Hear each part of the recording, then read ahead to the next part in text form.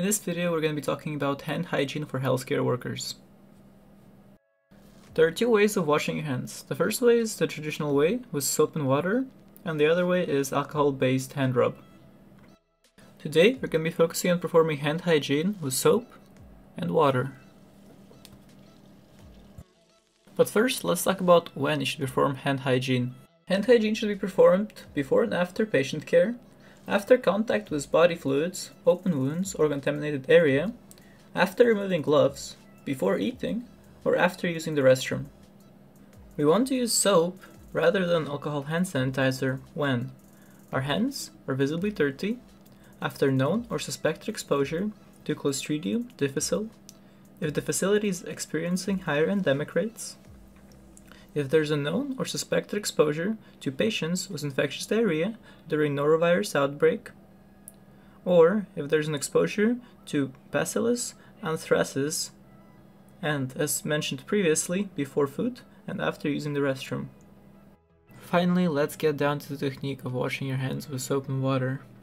Well, first of all, we'll need some soap, paper towels, and running warm water. We want to make sure it's warm, not hot, because hot water can dry out your skin, which can lead to cracks. We want to make sure we're not wearing any jewelry, as it can harbor germs in it. We're gonna get about a teaspoon of soap. We're gonna turn on the water, and we're gonna scrub it in circular motion for about 20 seconds on our palms.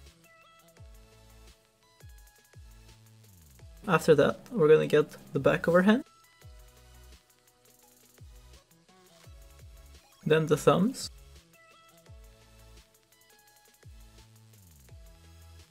then the individual digits, then we're gonna get knuckles,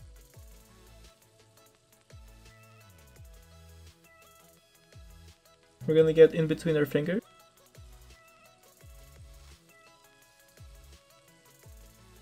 underneath the fingernails, that's important,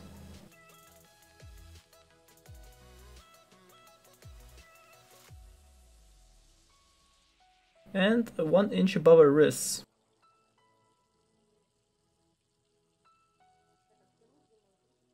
Throughout washing your hands, you want to make sure that your wrists are above your hands so that all the germs can wash down.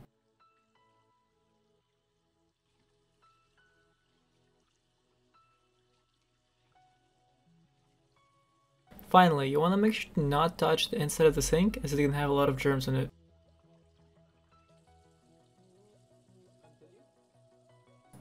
We're going to dry our hands by patting them with a dry paper towel.